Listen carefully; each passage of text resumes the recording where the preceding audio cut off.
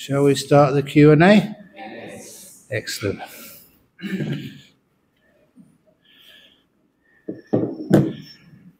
Here's the first. Dear Ajahn, is it normal to feel after a few sessions of meditation that you have enough for the day? We'll do more only tomorrow. No. Imagine if the Buddha felt like that. He wouldn't have got enlightened. Meditation is like relaxation to the max. Have you relaxed enough yet? Of course not. So I would say that that's somehow or other the defilements trying to cheat you out of having lots and lots and lots of nice meditation. But how you meditate, you don't need to focus and use effort. You sit down and relax. You sit down, and after a while you get into a nice comfortable position, and then you can relax. You're not trying to achieve anything. You're just trying to relax and be peaceful and be still. And it gets so pleasant that you don't want to do anything else. That's why sometimes you're meditating and a bell goes, no blooming bells. That's why Noble silence is much better. So you can just keep carrying on and relaxing to the max, enjoying yourself. I did do something for the BGF in Kuala Lumpur just a few minutes ago. And somehow or other they put on here that this Mahindarama meditation retreat, they called it Club Med, Penang. Which is, I've used that many times. And I think it's a much better use of the term Club Meditation. Because the ordinary Club Med, one of my friends went there, and I asked them, what do you do in Club Med? And there's always something going on. Always have to play tennis, or go scuba diving, or go skiing. And if you can't do it, they train you, give you more skills. And you're doing something every day. And in the evening, you go out for dinner, and you go shopping, and you go and visit the sites. My goodness, it's supposed to be a holiday, but people come back so tired. They need a real holiday. And when you go on a meditation retreat, it's so relaxing. You're resting. You're not pushing yourself, but allowing the body to get really peaceful and still and comfortable. That's why, if you really understand what a meditation retreat is, it's the best holiday you could ever have. And you can call it Club Med if you like. And it's very exclusive. Only the A-list of people in Malaysia can come here. The Club Med.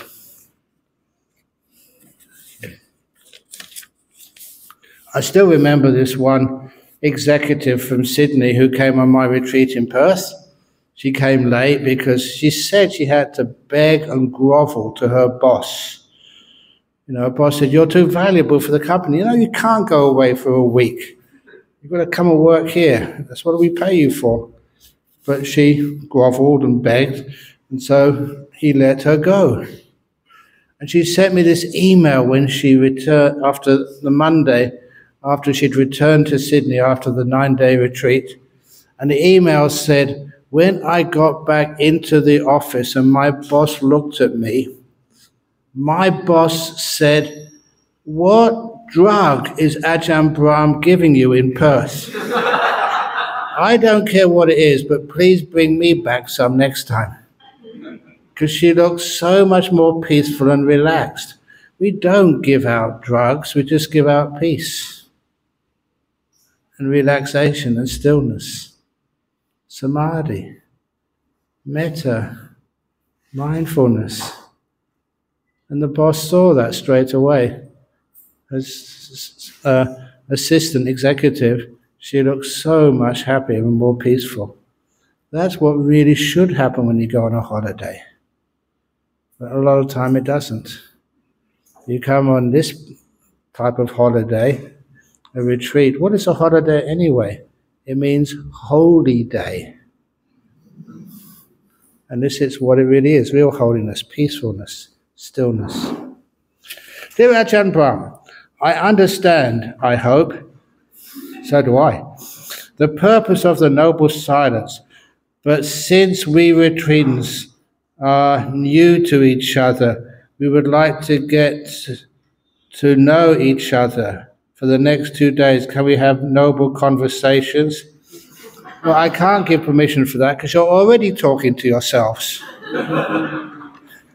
Aren't you? Like today, I just come back a bit earlier to do this thing for the Buddhist Fellowship in KL, and you were talking, weren't you? How many of you, being honest, are practicing noble silence? I don't mind you doing that, but those of you, especially when you get into this part of the retreat, this part of the retreat is really helpful to be a bit more quiet.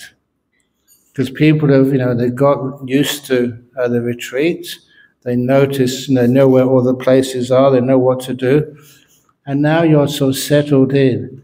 Now is more important that you keep silence. And when you do, it means that you can get deeper meditation, get more out of this retreat. And don't worry, you want to get to know each other. Actually, you get to know each other on a far deeper level with silence. It's weird for me to say this, but it's true.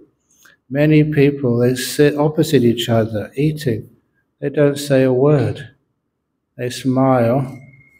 They give metta to the people they share the dormitory with, but they don't say anything.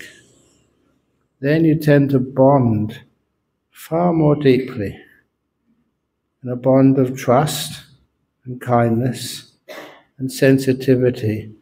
You don't need to speak. You just need to be still and be kind. That's the best way of bonding. And in a retreat where I actually live, when we do a meditation retreat at Jhana Grove and I stay there overnight, and people are really quiet, the last day, I do this as a little exercise, but a teaching too. The very last morning, I say, now if you want to, you can speak, but you don't have to. And no one speaks. They got so used to silence and the beauty of silence, and in fact they can communicate with each other in silence, just by their body language. That's more than enough. They love it so much, they don't speak, even though they can.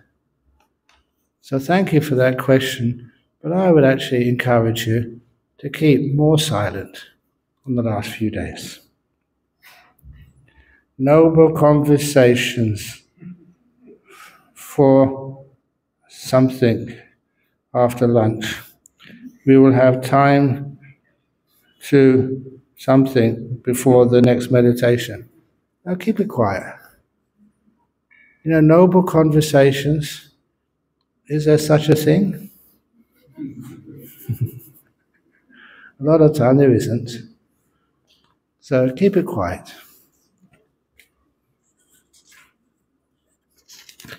Good evening, Ajahn Brahm. Firstly, I would like to thank you for your inspirational talk on kindness. It saved me from doing something drastic. Secondly, can you explain why I shed tears when I do dharana and during meditation? Thank you. That's a lovely question. Why you shed tears?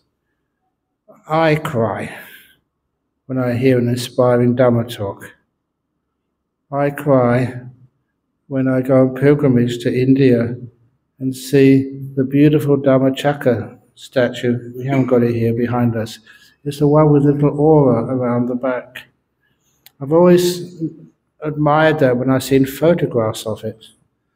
But there were times, when I'd seen photographs, but I had never seen the real thing.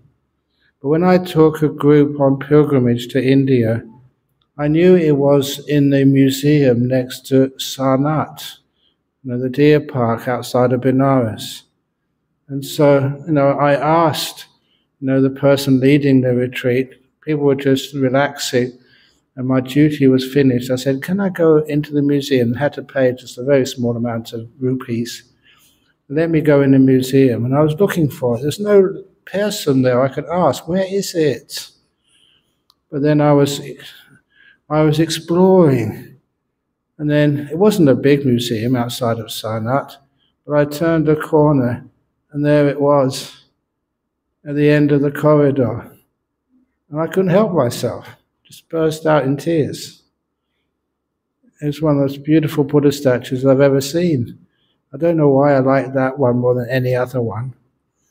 But having a good cry, then I left. The next time I went on pilgrimage, that was one of the main things I was going to do, to go in there and just stay a bit longer with it. And I told, all of the people following me, this is what happened last time, but today I'll be more restrained. And now I knew what it was, so I was prepared. No need to cry. And I turned the corner. I couldn't help it. And I know it's not tears of sadness or tears of desire, it's tears of inspiration.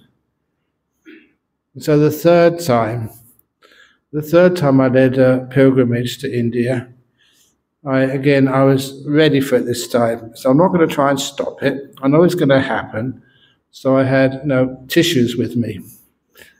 And I told everybody following me, look, this is what happened to me last time. It's going to happen again. You don't have to follow me. It's just, I don't know why, but I just cry when I see that image. And I turned the corner. They were doing renovations. They had a big tarpaulin over that Buddha while someone was painting the ceiling above it. I didn't cry. I thought, oh no.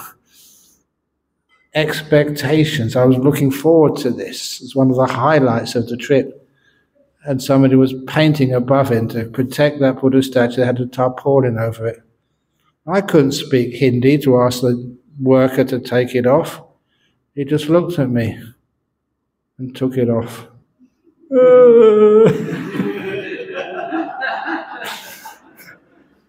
That was beautiful because I never asked, never expected anything. It was covered.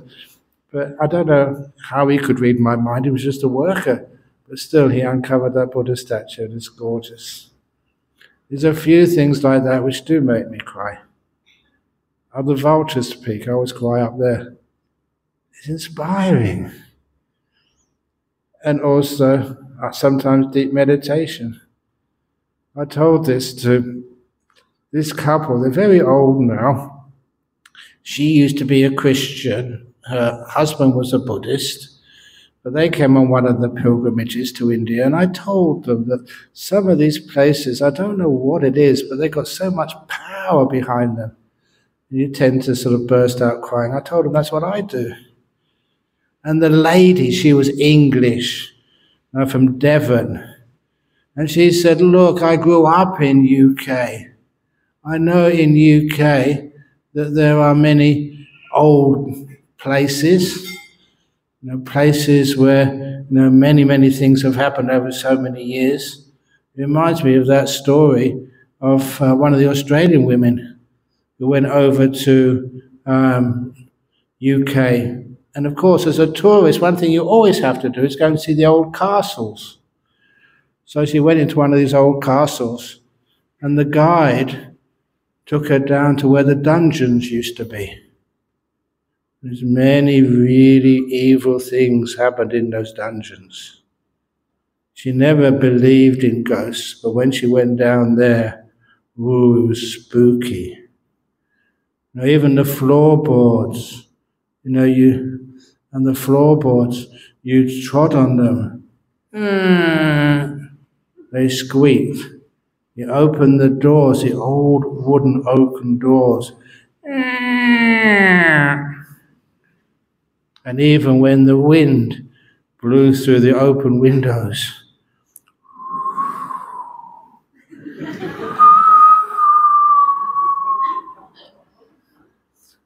I'm sorry, but that's the best sound effects I can do. It was really creepy down there. And so when she actually got up the stairs and outside again, she was very relieved. But she couldn't help ask the guide, in the years you've been taking people around this castle, the dungeons especially, have you ever seen a ghost? And quite honestly, the guide said, no, in all the years I've been down here, I've never seen a ghost.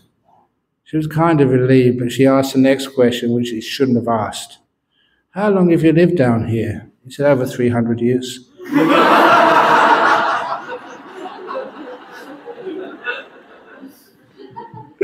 That's only a joke, not a true story. But anyway, this English lady said, this is rubbish. I've seen so many old castles. Just because it's an old building, that doesn't really affect you. So when we landed at Gaya Airport, and then we went to see, Bodh Gaya for the first time. We went into the big building there, not big building, a small building. When we went in there, okay, somebody's going on in the back there. When we went in there, we just, we did some meditation, a quick sort of bit of chanting. And that evening she came. She said, I have to see you to apologize. She bowed 3 times and said, I thought you were crazy. When you told that some of these buildings have lots and lots of power, I didn't believe you. But as soon as I walked in that big temple, in the Mahabodhi temple, where the Buddha became enlightened, she was English as anything. She said, I just burst into tears and I just could not stop. I don't know what went on there, but it was real, totally unexpected. I just felt so much joy and energy going to see the place where the Buddha became enlightened. It does have power. And so sometimes you can cry, sometimes you hear a beautiful Dhamma talk, and it really gets to you. One of the most beautiful things. I remember sometimes some of the monks, other monks who come to my temple in Bodhinyana and given talks. I remember this one monk, he's still alive, he's one of Ajahn Mahabuddha's disciples. He gave this talk, and I don't know, the way he put it really touched me. And tears came down my eyes. And afterwards, he said, you liked my talk, didn't you? I said, yes, thank you.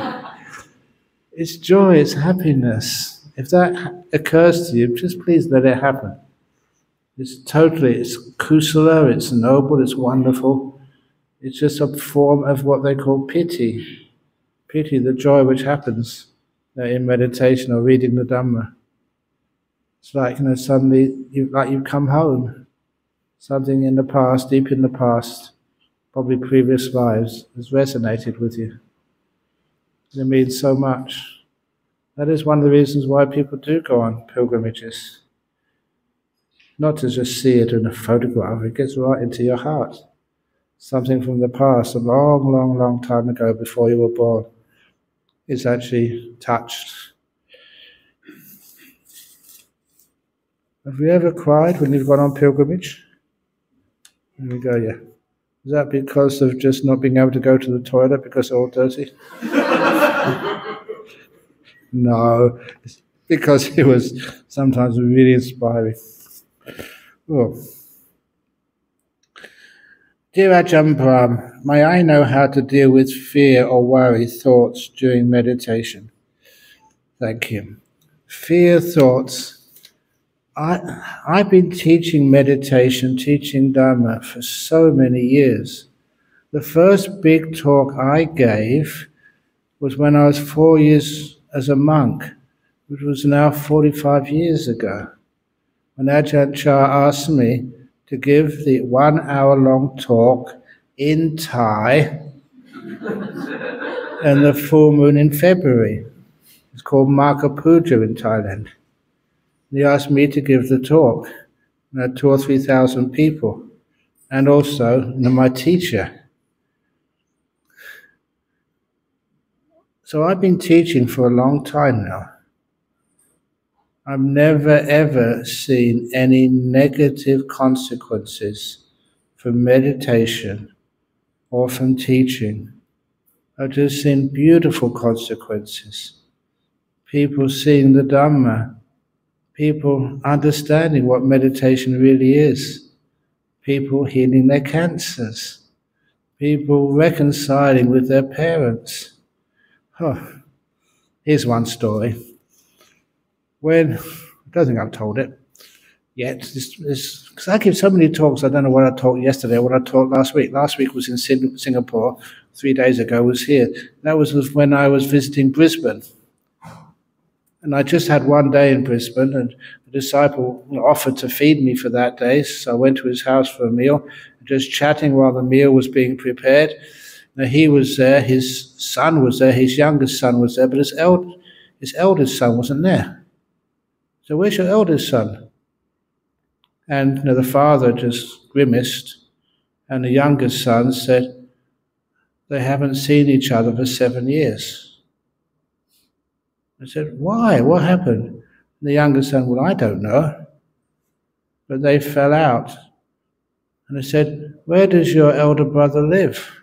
He said, he still lives in Brisbane, not far away. It was a Sri Lankan family. There's something about Sri Lankan families. They know me, and they're a bit very, very, very respectful of me, to the point of being a bit scared of me.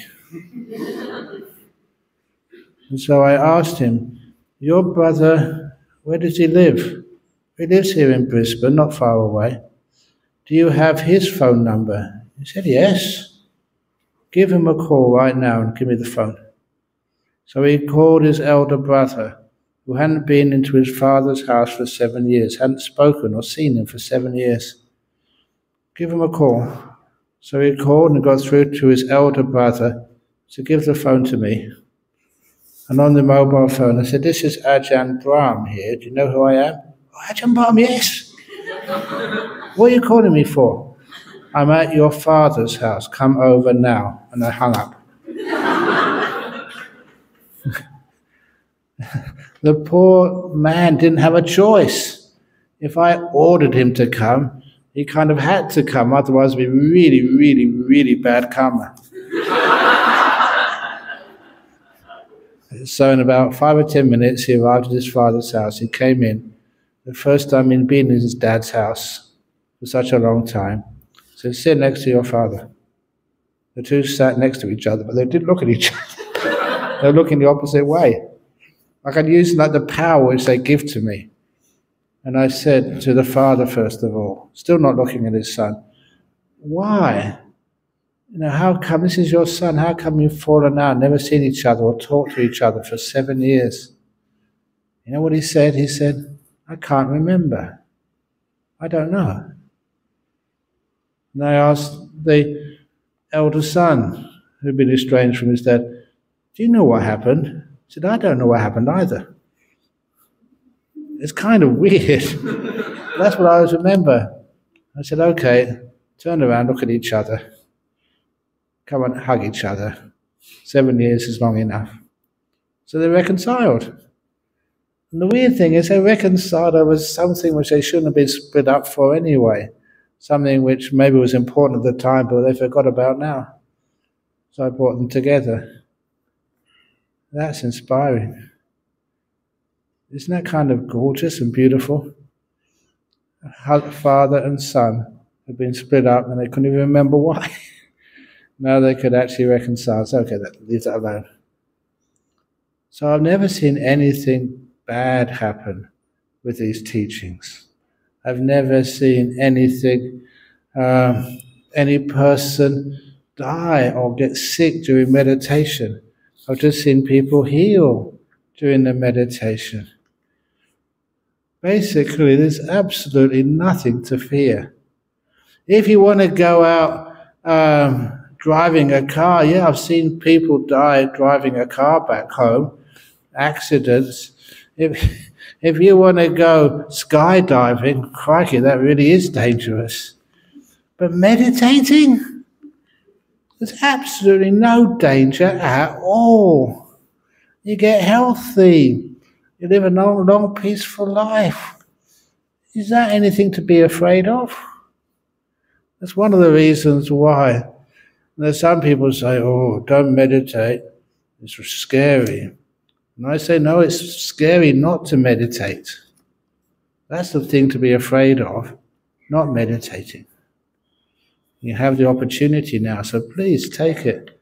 In all the retreats I've given, no one has ever died or got sick. And I've given a huge amount of retreats and lots of talks. So please be reasonable, be scientific, be logical. You've got nothing to fear in meditation except freedom. But why do people sometimes experience fear when they see a beautiful nimitta? And I mentioned earlier, it's the same fear as people get when they've been in prison for maybe 8, 9, 10 years. And tomorrow you're being released from jail. You kind of get used to being in prison, familiar with it. And the idea of being outside and being free is a bit scary.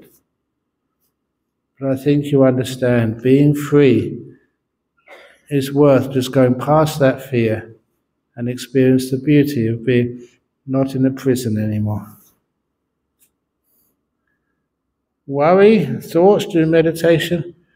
Goodness gracious. I don't know what you want to worry about, but the best thing you can ever do for your future, be in the place where your future is being made, which is right now. This is where your future is being created by you. If you stay here and have kindness, this is the best you can possibly do for your future.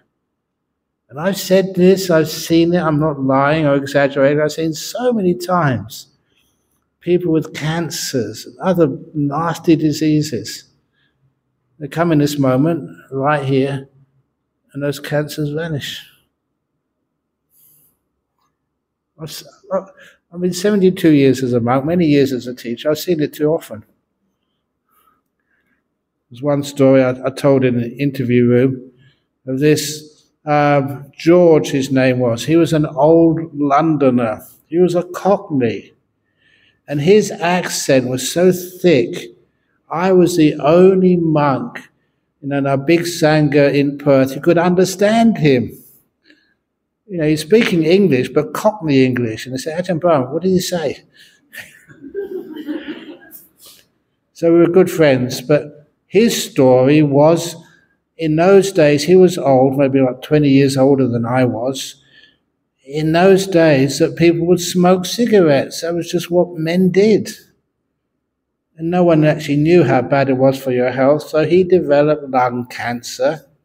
And he told me the story going to see his cancer expert. And the cancer expert had done an x-ray of his lungs. They didn't do CT scans in those days, x-rays. And showed him the x-ray. Now you've got cancer tumors in every part of your lungs.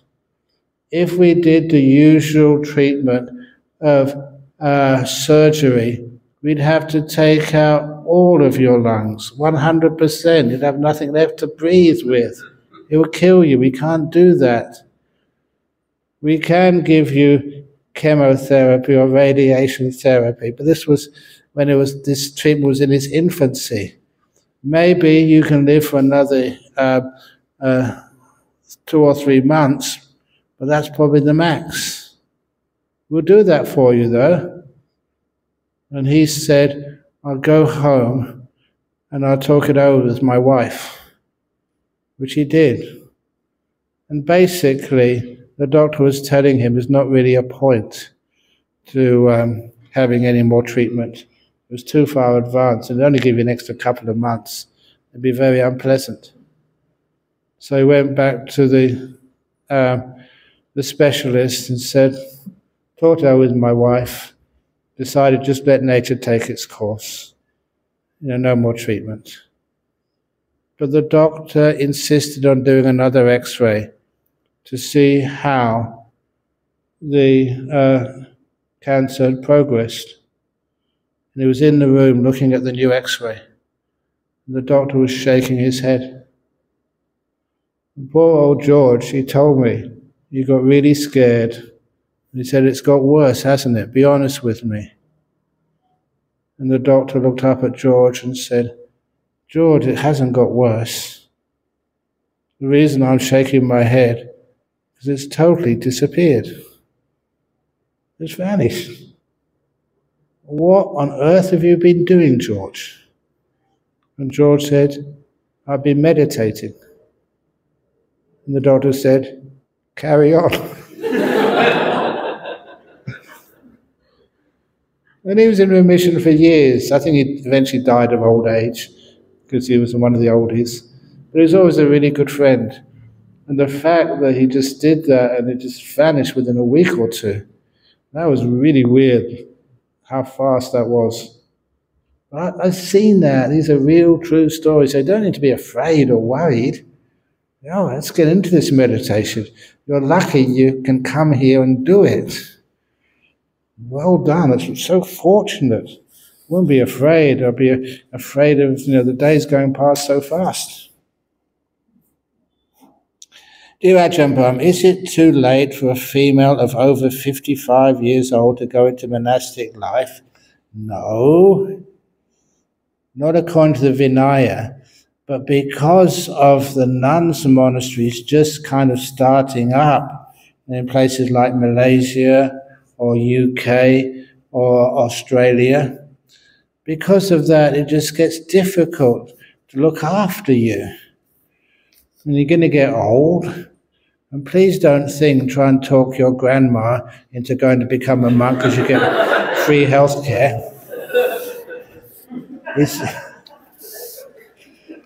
And the poor young nuns have difficulty just looking after you, and we will look after you. You know that's going to happen.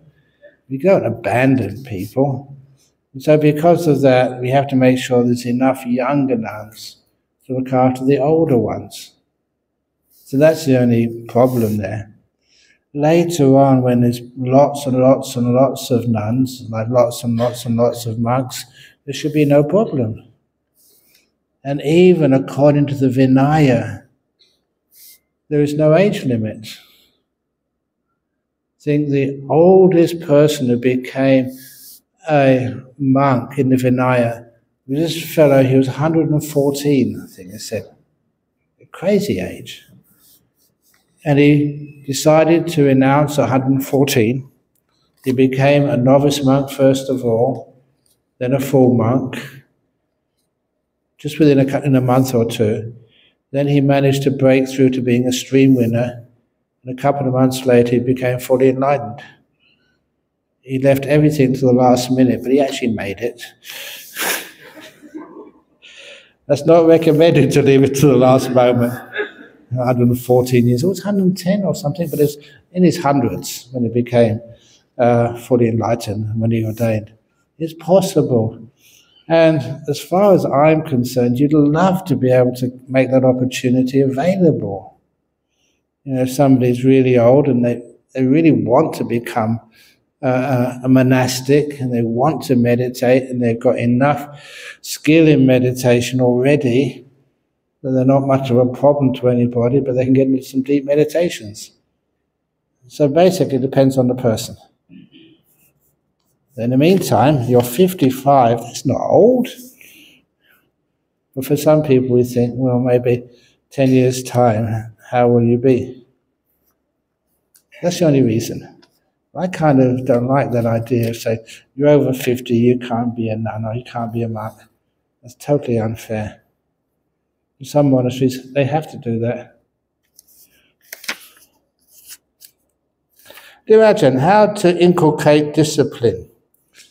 Discipline, what does discipline mean? Is discipline punishment? This is one of the things which I was rebellious against when I was at school as a teacher. What did discipline achieve? Discipline just achieves some very, very clever young men and women avoiding being caught. not by not doing things. For example, even these days, I did ask, are there speed cameras in Penang? Yes, there are, and you know the usual spots for them. So they don't actually warn you or change your behavior. You just sometimes have these little devices in your car which go beep, beep, beep, speed camera ahead. So you miss the purpose of it. The main purpose, of discipline is self-discipline, not doing anything which harms or hurts another being, not doing anything which harms or hurts yourself. If you break a rule and you're punished, what does that teach you? It doesn't teach you much at all, because next time you still break the rule, but you try and get out of the punishment. Get a better lawyer. Punishment makes you hide the truth. If people didn't have punishment, where this actually came from, because as a monk you see, people come to your classes, they bring their kids, and in Bodhinyana Monastery over in Dhammaloka, wherever I'm the boss, I allow the kids to play. They run around. They maybe cause a little bit of disturbance, but I'd rather have them feeling at home in the temple or the monastery. They get used to the monks. They're kids. The kids love to play. When they're playing, they're exploring. And when they're exploring, they're growing in their wisdom and their understanding of other human beings. And then, later on, when they get to be teenagers, they've got these monks and nuns who are like extra godparents to them. And this is actually what happens. I know these ladies, now they're ladies and gentlemen. There was this one girl, she came to me one Saturday morning, and she said, I really need your help. Well, what's happened? Because they trusted me, they'd grown up with me. They told me straight away that she was pregnant. She didn't say no. And because of that, she was pregnant, unmarried. She was a student at university.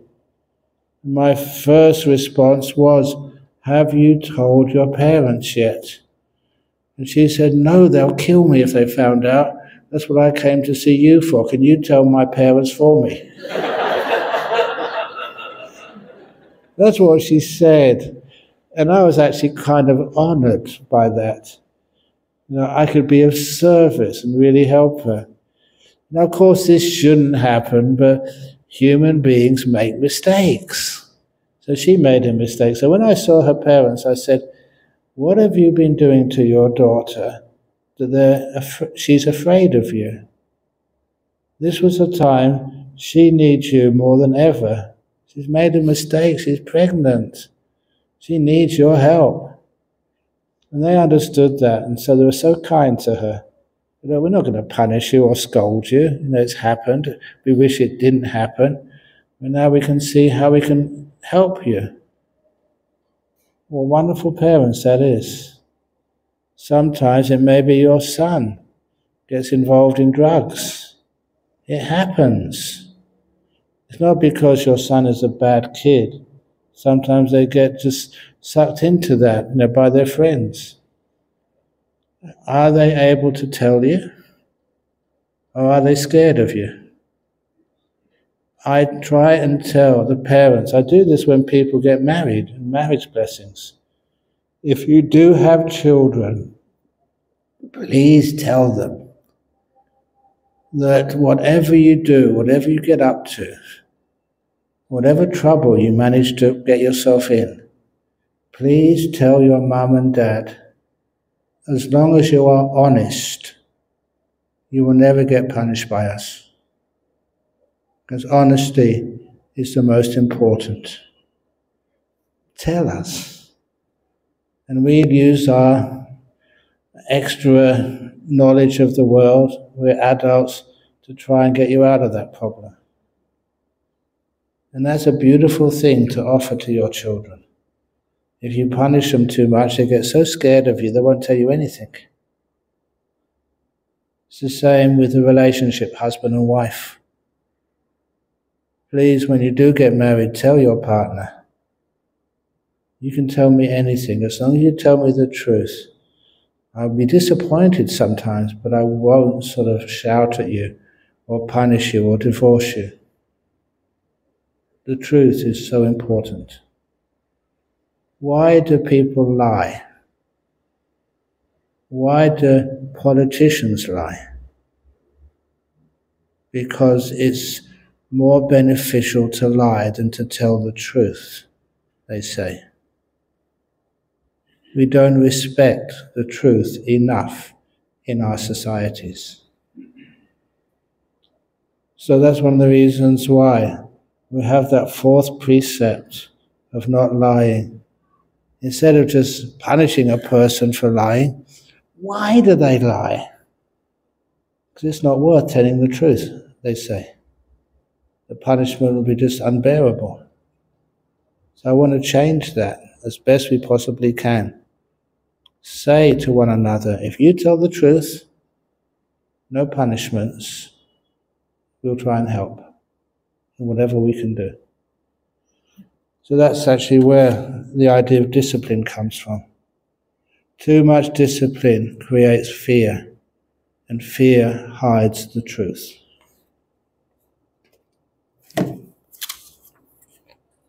I take 5 precepts. Is non-alcoholic beer permitted? Yes, it is permitted, as long as it's non-alcoholic. I showed a couple of you the other day that I was offered some cider, apple cider, and straight away my brain said, cider is alcoholic. But then I did go on my tablet internet and found out this particular cider, you see me drinking it when I do the interviews. This cider, it's a Bundaberg apple cider, they call it soft drink. I checked on the internet, it's alcohol free. Life is very confusing these days. But at least you can check it out. And I've been drinking that almost every day for the last 3 days. Have I looked drunk? So it's not alcoholic. Same with beers, not alcoholic. Or sometimes you have, you know that one of my favorite foods was fish and chips, and a couple of times I had those fish and chips. Sometimes they have it with beer batter. They put beer in the batter. I thought, this is a bit unallowable for monks, surely. But when you cook things which have got alcohol in it, the alcohol vanishes. So it is non-alcoholic. I've had that many times, and again, I've never been drunk. So this is one of the reasons why the 5 precepts, it has to be alcohol in it. And that's non-alcoholic beer is allowable. And that is a beautiful thing, I must admit, for people over in Australia. People who've liked their beer or they've liked their wine, and they can get wines which are non-alcoholic. They've still got the taste, but they haven't got the alcohol. They've got caffeine or coffee which has been decaffeinated. So you can still enjoy the taste of the coffee if you've grown up with it, but it doesn't sort of make you over-energized. So there is, some helpful things being done. Does that make sense to you? Anyway, next question. Experience phenomena arise.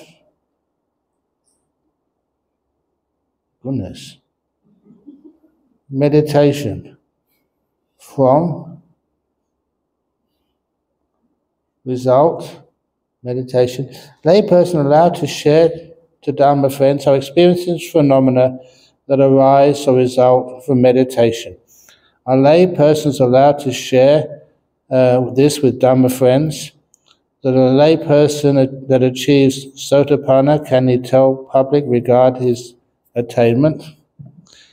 The first thing, if you do get anything from deep meditation, like nimittas or jhanas, or these insights like stream winning, there was this nun who's a very wonderful nun over in Australia. She was trained over in in South Korea.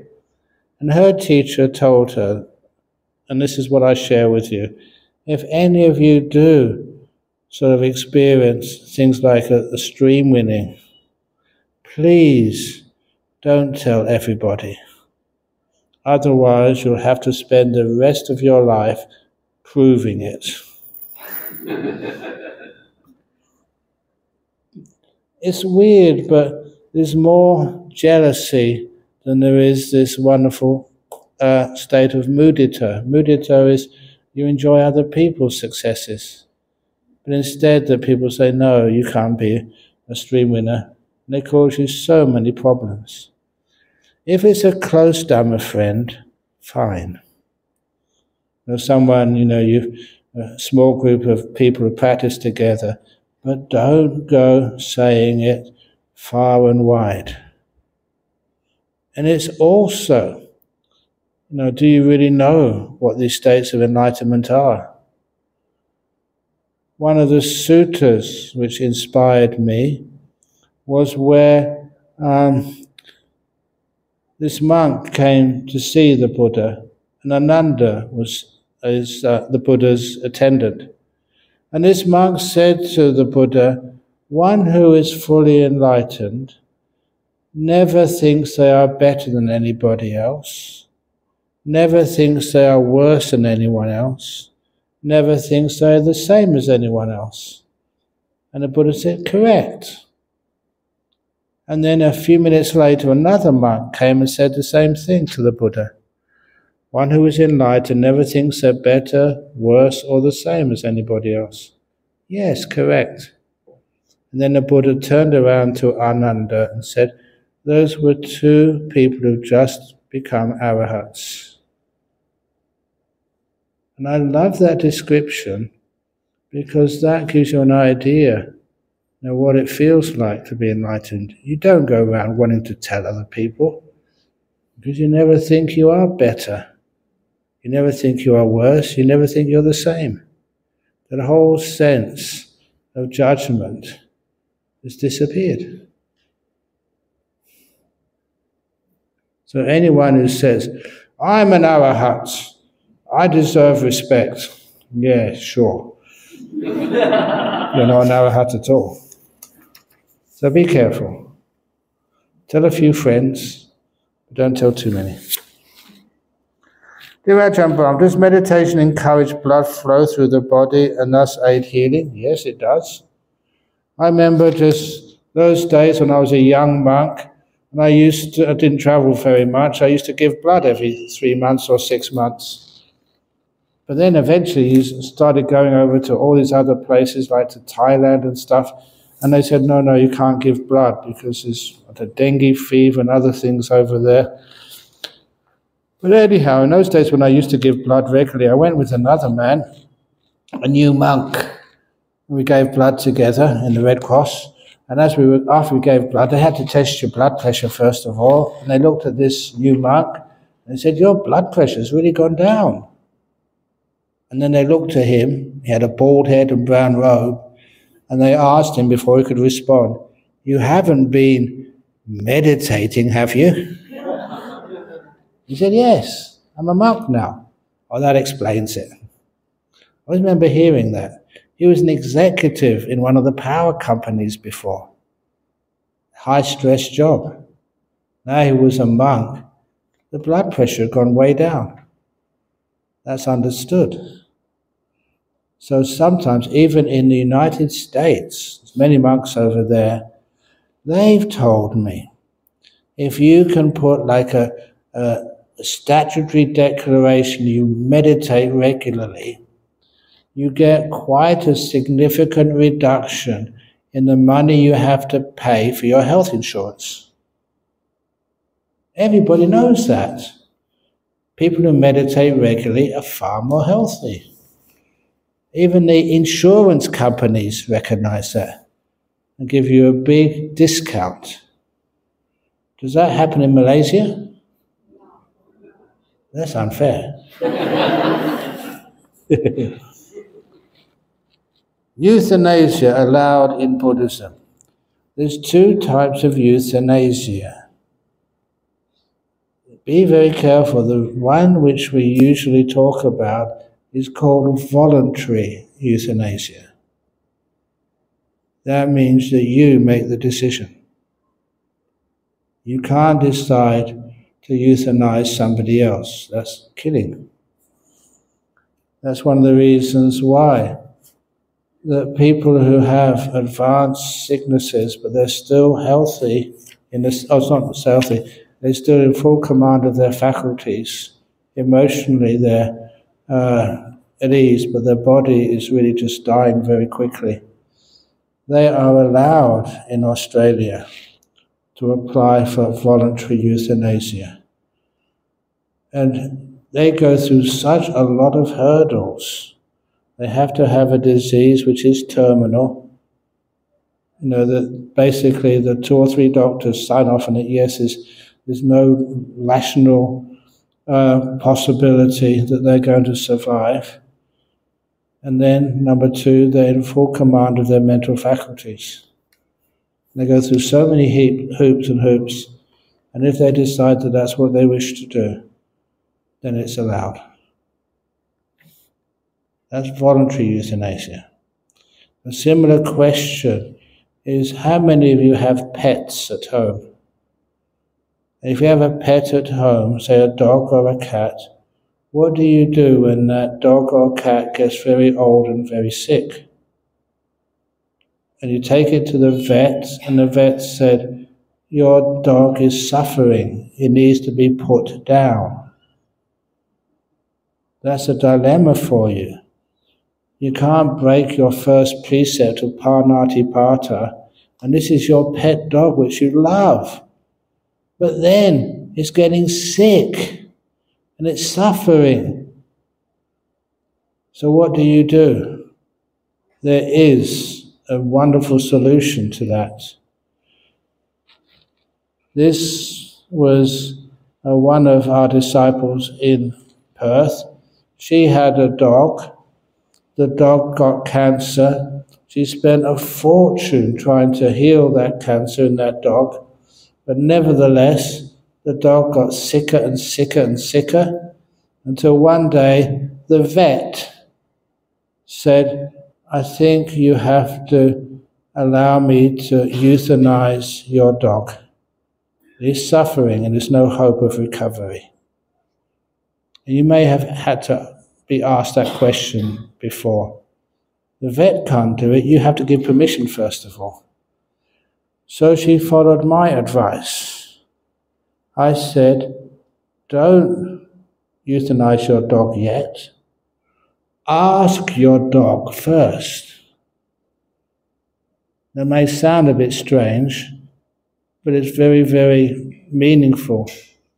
So she asked for a few minutes with her dog, cradling it, towards the end of its life it seemed.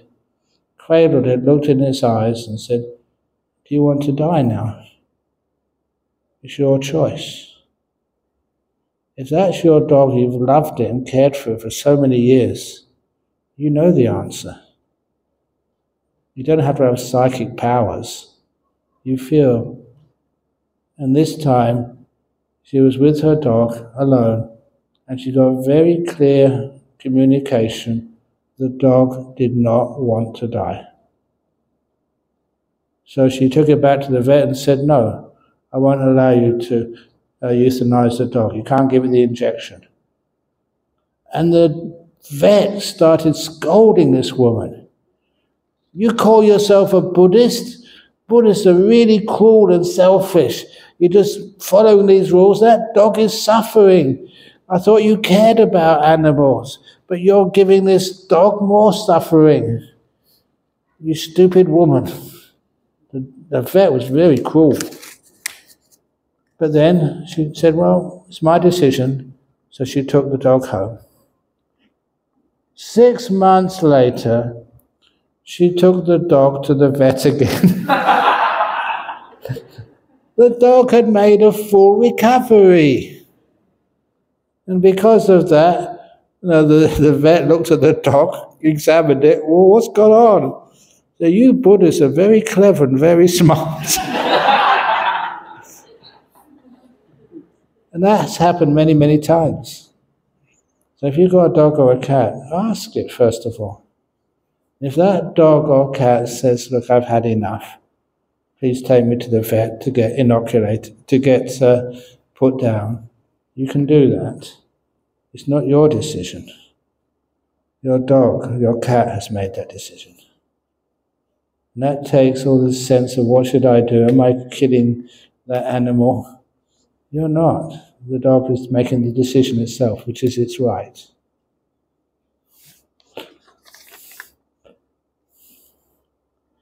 Dear Ajahn, as a biology student in high school, I participate in the killing of frogs for experiment. Not knowing the 5 precepts, then what are the consequences of killing the frogs? It's okay, you won't be reborn as a frog.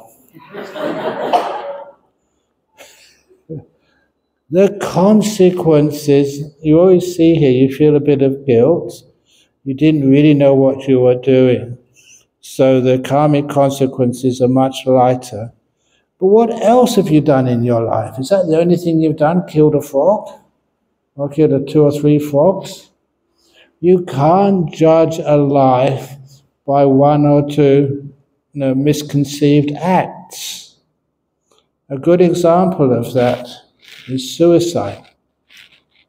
What happens if you commit suicide? This Sri Lankan family came to see me one of the first weeks of the rains retreat a few years ago. They came to see me because they'd woken up in the morning, their 17-year-old son, they saw him on the end of a rope on the veranda. He committed suicide.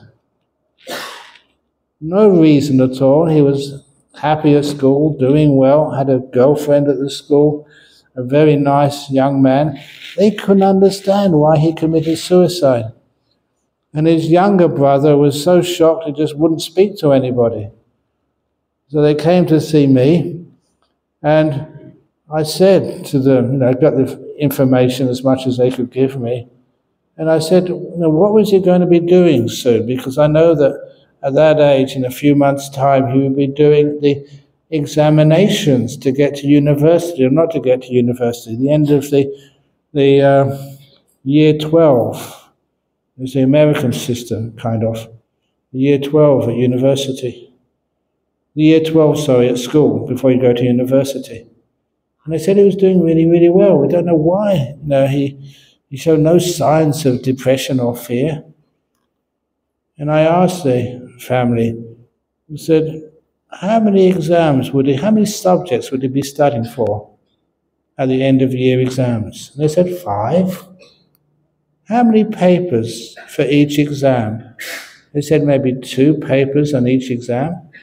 That's 10 papers. How many questions on each paper? Well, it differs, but maybe let's say 8. 8 questions on each paper, that's 10 papers, that's 80 questions you'd have to answer to get to university. Now, suppose the first 79 questions he did in those 5 subjects were perfect answers. But the last question he answered, he made a big mess of. 79 perfect answers, 1 terribly wrong. Would that mean he doesn't get to go to university? And they said, no. 79 out of 80, he'd probably go to whatever university he wants to. It's a really good score. And they said, well, that's like your son. You've been a really good boy all his life. The first 79 questions he's answered in life. He's did wonderful answers. Now he's made a mess of the last question in his life. Does that mean he can't go to a heavenly realm or get reborn as a human? Of course not. You don't get judged just on your last act. It's all those other things you've done are important too. So because of that, I said, you don't have to worry about your son. You've told me, and I believe you, he was a very good boy. He just made a mess of the last question. So you don't have to add to the grief of parents whose son or daughter has committed suicide. You don't need to add to that by saying, he's going to go to hell, he's going to burn, he's going to suffer. That is just so sadistic. Anyone who says that, especially if a monk says that, I think, get out of here, I don't want to be your friend. You don't understand the Dhamma at all. So this is actually with things like suicide. See the big picture. You're not judged for one or two acts in your life. But sometimes we do that. You all know the story of the two bad bricks in the wall. That was a great eye-opener for me because I wanted to destroy the wall because it had two faulty bricks.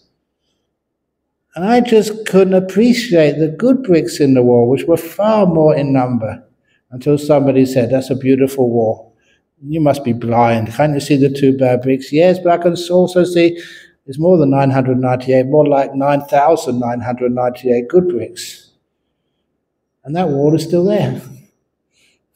I lost it for many years because it wasn't important to me anymore.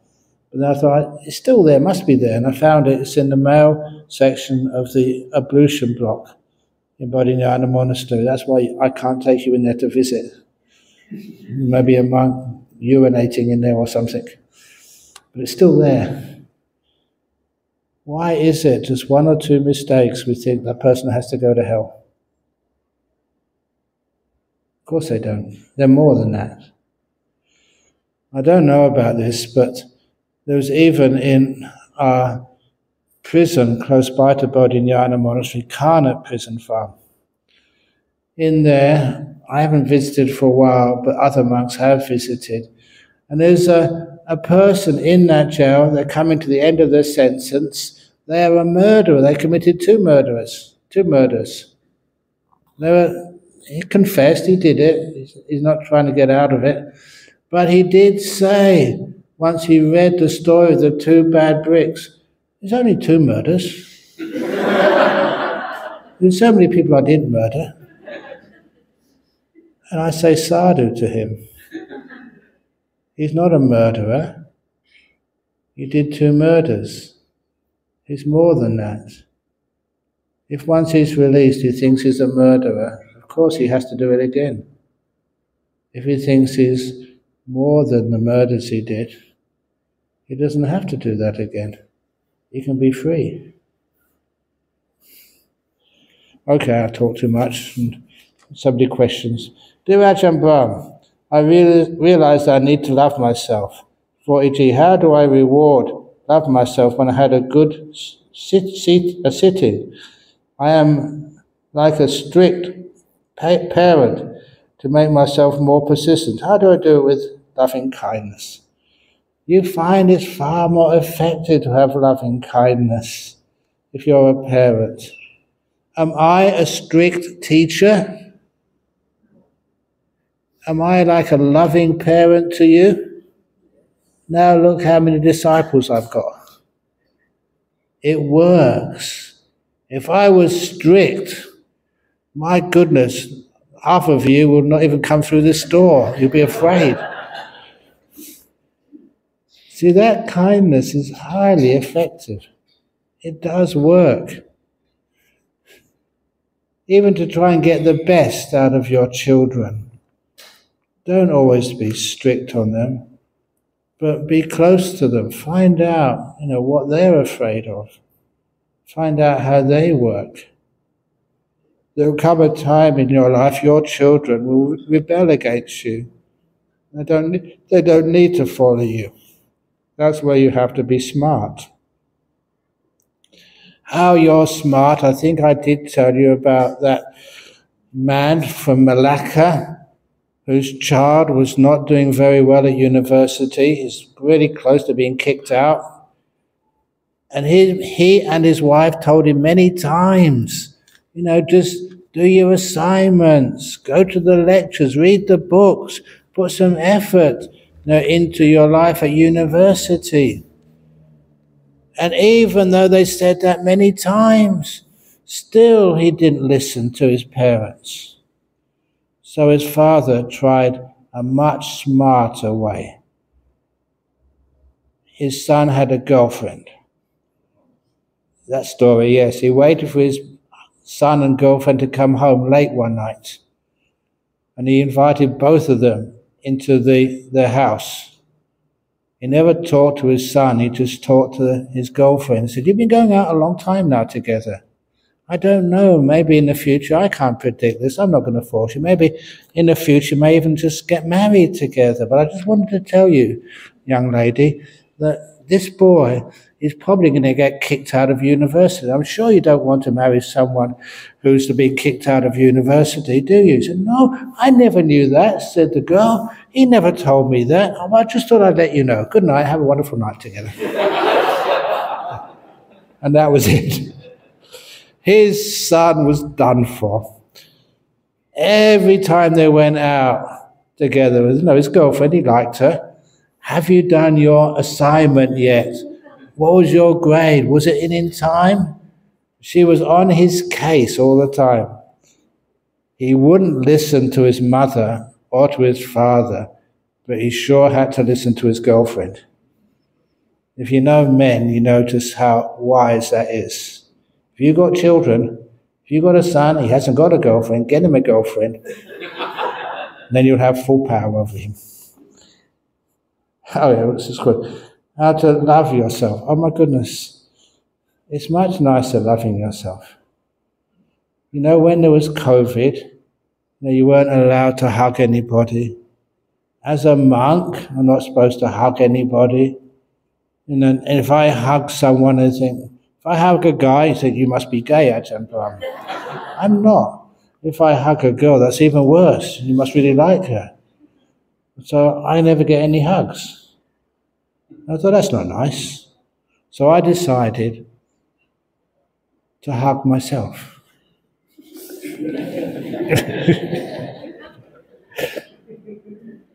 Do that. Come on, everybody. Now, not just like that. Really do it properly. Give it 100%. Oh, that's nice. You can't catch something you don't already have, so it's healthy for you.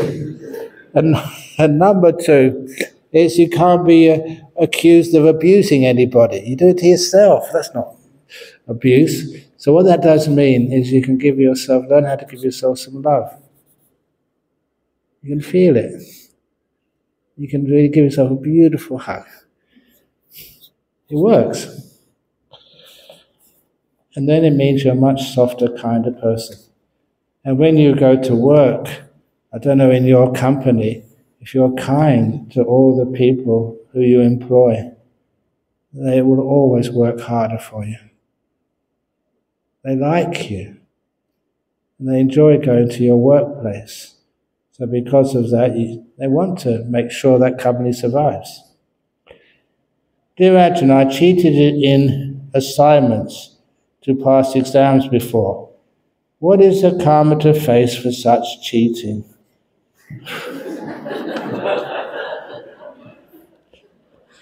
The reason we have, I don't know, but sometimes I can sympathize with you. Because I was a school teacher. I had to set exams, and what a stupid thing that was. You were not sort of finding out how smart a person was. You just found out whether they could pass exams or not. And I was a Buddhist from such an early age. And when I was doing exams, you could see that one of your friends, sitting next to you or sitting a couple of seats away, they were struggling with an answer. I knew the answer. Why couldn't I help them? To me, that was compassion. The teacher said, "No, that's cheating." In real life, if somebody in your office doesn't know the answer, you help them. that helping people is part of what we discourage in exams. It's far too personal, far too much about me, not about helping others. I often thought that at schools or university we should just have little groups, and maybe 50% of your score is your personal score, and 50% is averaged over the group to which you belong. So we are actually rewarding cooperation and working together, rather than just about me. Is it office politics where you work? Is that good for the company? Of course it never is. Imagine that happened in a football team. We never pass the ball, we just want to score ourselves. Some football players are like that. They don't get very far. It's all about the team. To be successful in life, it's about the family.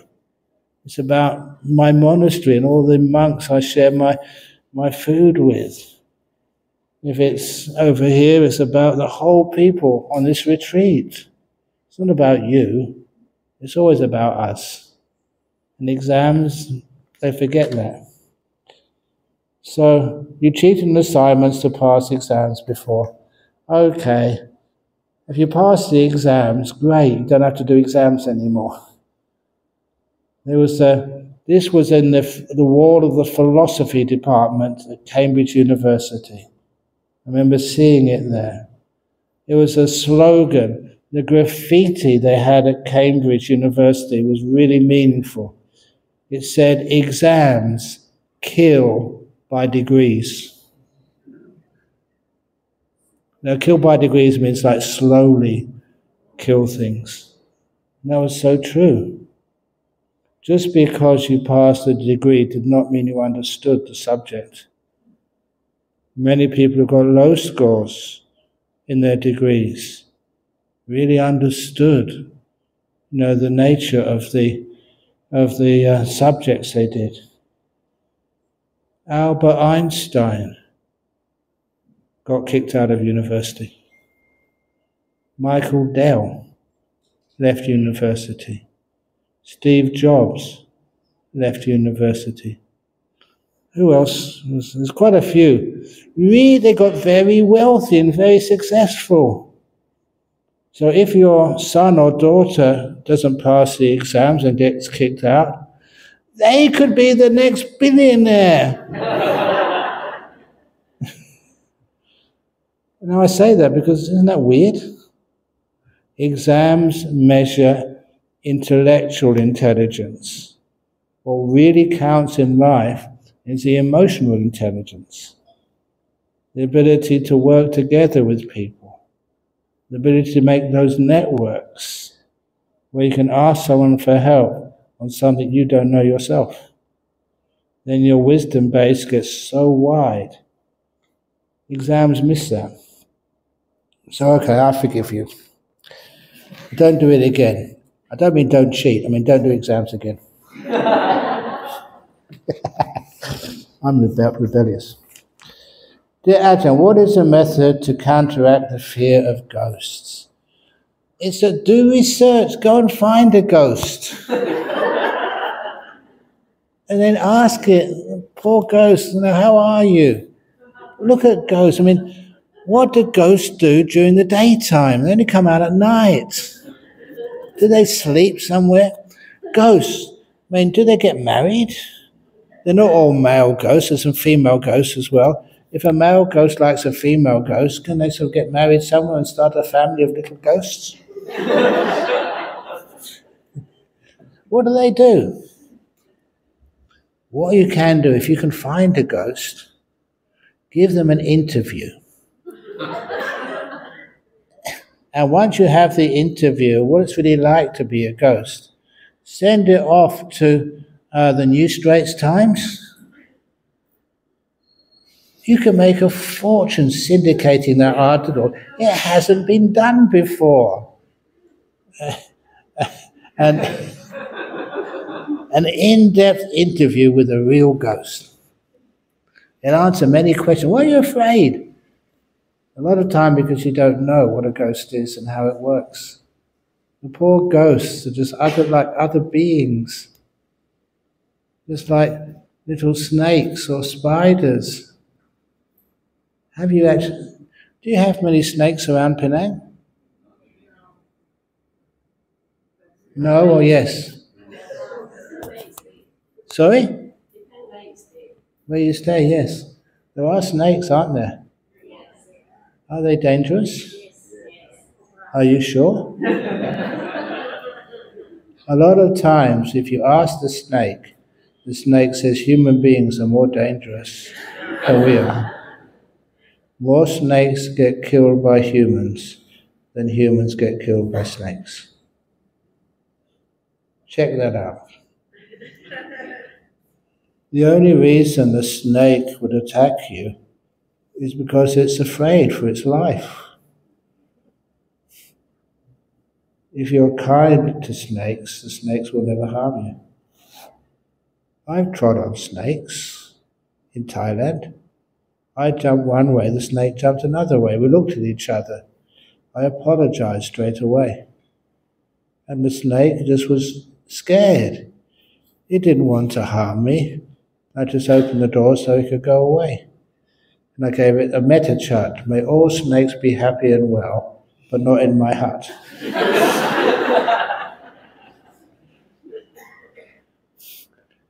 So these are just snakes, and ghosts are the same. They're beings in this universe. And of course, when people are just afraid of them, they don't know what to do. And so if you can be kind to them, it's a wonderful act of gentleness. And you never lose out. The reason is, of course, you've seen too many movies of ghosts. And of course, those aren't real. They try to excite you. To the one I respect the most, Ajahn Brahm, can you please help to stop the COVID from spreading, please? Easy. How many of you got COVID here? That's all? That's pretty good to actually just stop it spreading. How can you actually stop it spreading? One of them is by changing attitude. I was a scientist before. A lot of times, fear spreads plagues. I remember reading that in a short story by an old novelist called, Edgar Allan Poe, The Mask of the Red Death, written about over 100 years ago. They had this idea of all these spirits went to the different cities of Europe to spread disease, especially this plague called the Red Death. And they came together one day in a forest to compare notes.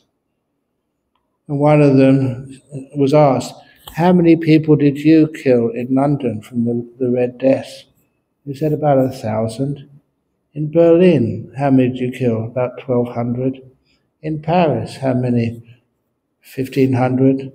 In Amsterdam, how many did you kill? And he said, I only killed about 100. And fear killed 2,000. I remember when I was reading that, saying, wow, and that was really powerful. It's a fear is one of the things you have with any disease you should also be careful of.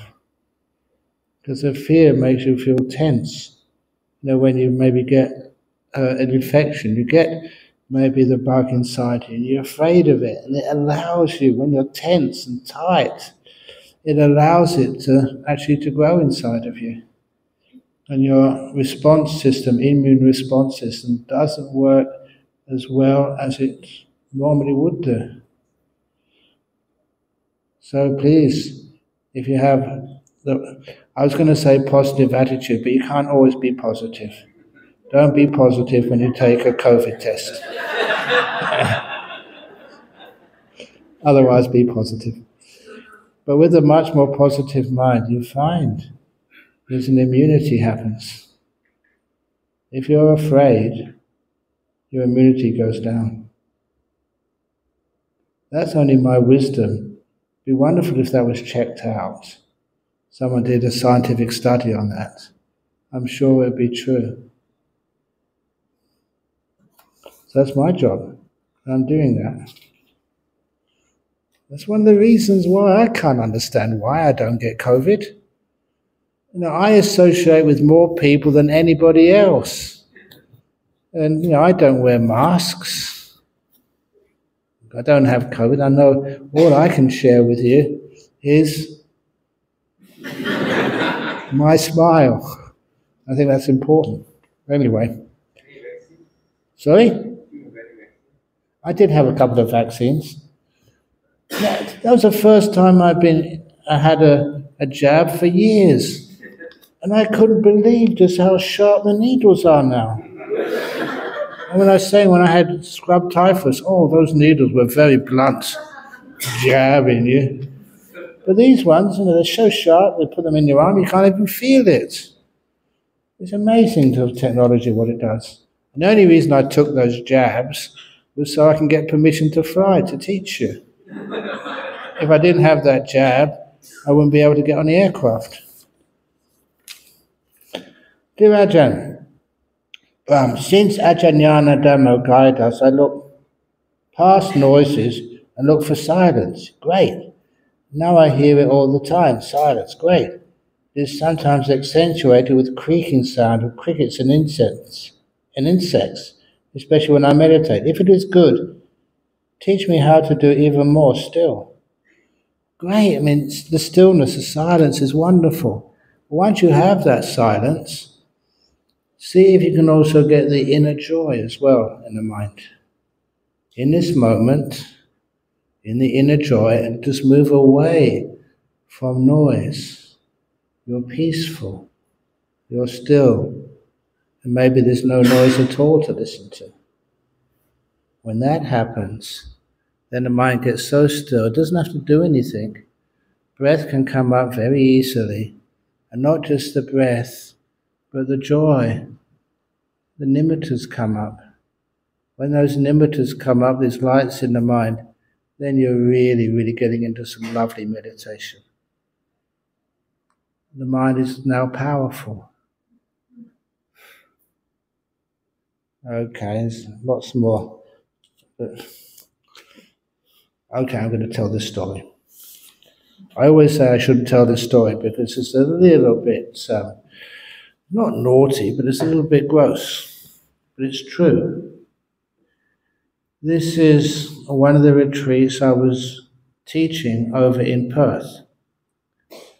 And when I teach, and whenever I have the opportunity, I sit meditation as much as I can.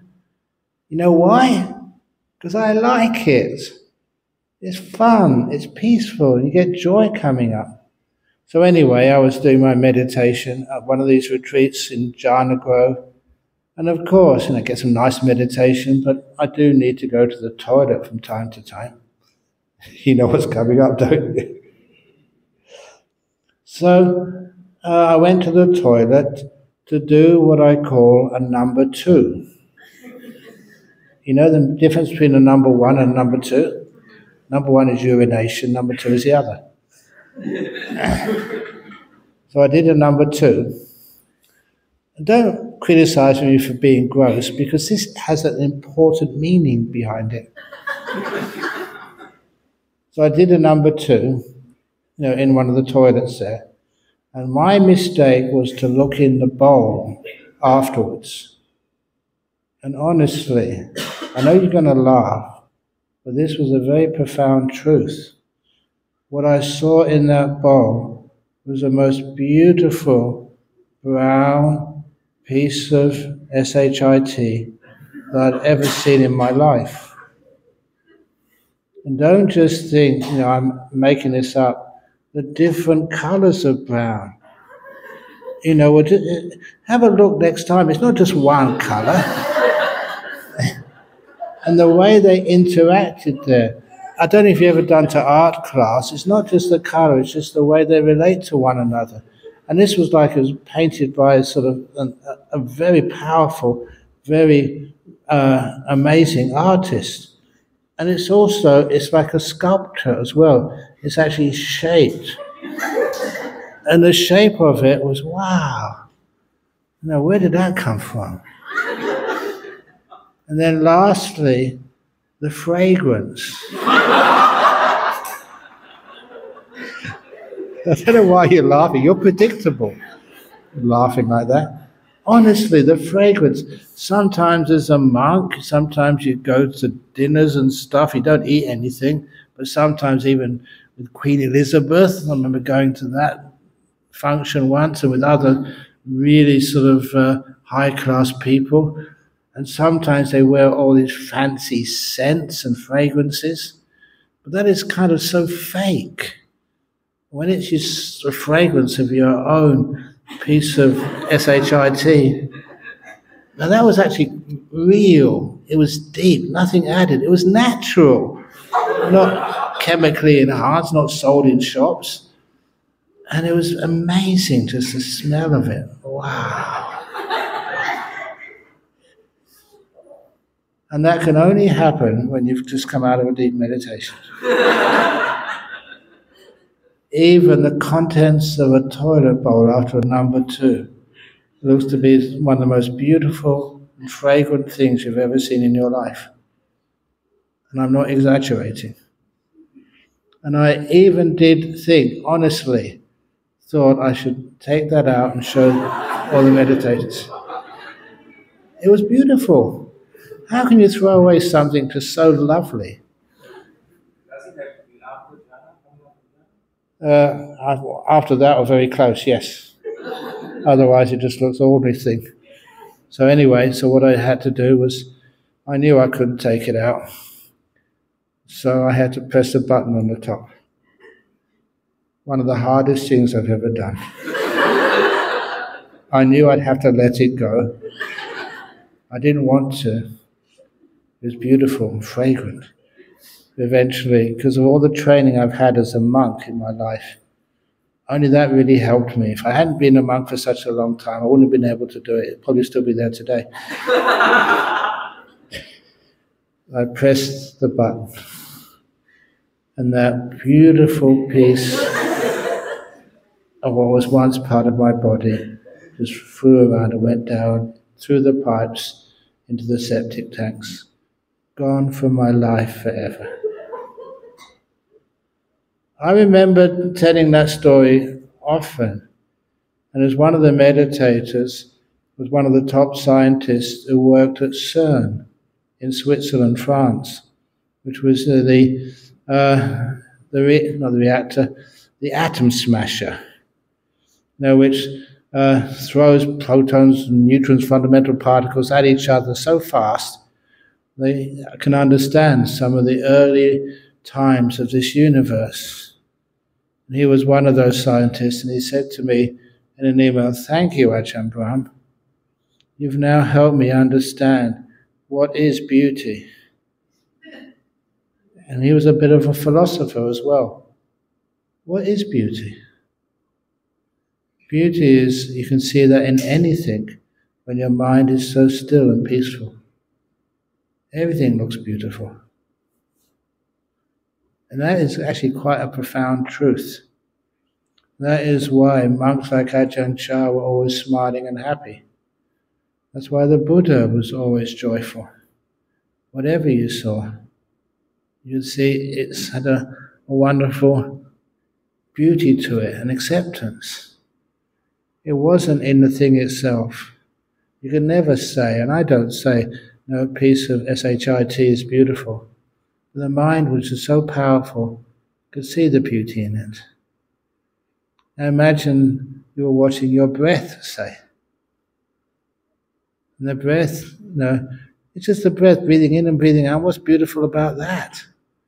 But once you get into some nice, deep states of meditation, the breath is gorgeous. It's not just beautiful, it's one of the most beautiful things you've ever seen. And nimittas, the lights, wow! It's absolutely ecstatic. And that is an important part of meditation. the joy which you get. That joy keeps you healthy, keeps you energized, and gets so many other insights with it. But that's one of the insights which you're talking about right now. What is beauty? What is joy? What is happiness? And now you know what it is. And it's easy to get. And that would be my gift to you, or rather the Buddha's gift to you. Happiness, joy, beauty. You don't have to go to a shop to get it. It's just the way you see things. I know I went on a long time on that, but it's an important part of Dhamma. I'll just do one more question. Can we finish a little bit earlier tonight? I'm not going to finish all the questions because I know Venerable Kaisi is going to do the questioning tomorrow. I've got some work for you. I'm sure I do a very good job. Last question. Good evening, Ajahn Brahm. Please help advise, how do we get old folks who have dementia, Alzheimer's, to do meditation? Thank you, Ajahn Brahm. You know, it's a bit too late if they've got dementia or Alzheimer's to do meditation. You know, if they really got stuck in that and had that Alzheimer's dementia for a while. Obviously, you can't wait till the evening before the exam to do your homework. So get people to do meditation earlier. But nevertheless, it still can be done. And to be able to be done, it has to be something where you can actually interest and contact them somehow or other, even with some chanting. Because music is something which, you know, people with dementia, they still can get interested into some of the favorite music they've heard before. I know many people, some Buddhists, have volunteered to go to the old people's home or dementia wards and played old-fashioned music, which most people these days can't remember. And that the elderly people with dementia, they sort of come alive. You know, you're actually contacting them with something they can recognize. But when it comes to doing some meditation, that is a little bit more difficult, because to meditate, if you have learned before that now is the most important time, those with Alzheimer's can do that very easily. Now, they can't remember very much. They don't plan the future. I remember giving a talk upon the Buddhist idea of dementia. And I said that another psychologist, a Buddhist psychologist, was giving me a definition of what dementia is. He said dementia is when you just don't remember the past, you don't worry about the future, and you become a little antisocial. And I said, that's me. I let go of the past, let go of the future. I like just being in solitude in meditation. I've been teaching that to others. I teach dementia, but that's totally different. But nevertheless, you have an understanding about they're in the present moment, but actually to contact them, to be able to give them some advice is hard. And that's a difficulty. So if you can get the old folks to do that meditation beforehand, maybe a walking meditation might be possible. But I don't know about sitting meditation, it can be a bit too intellectual.